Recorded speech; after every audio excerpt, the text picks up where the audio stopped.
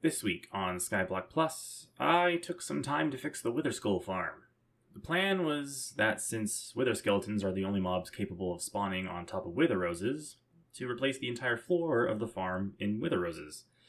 I spent time at the gold farm doing piglin trades to get as much soul sand as I might need, as well as collecting 4 shulker boxes worth of eggs.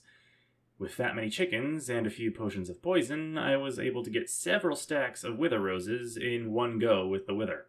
I then got to work replacing the floor of the farm with Wither Roses and spawning a new Iron Golem in the farm. This completely fixed the farm and made it even more efficient than it was before.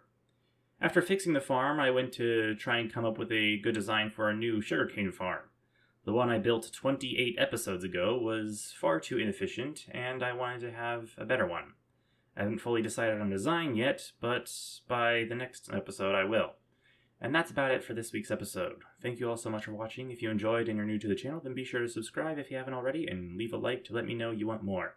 Also, be sure to check me out on Twitch, where I stream this series live every week. Link will be in the description. Once again, thank you all so much for watching, and I'll see you all in the next one. Bye-bye now!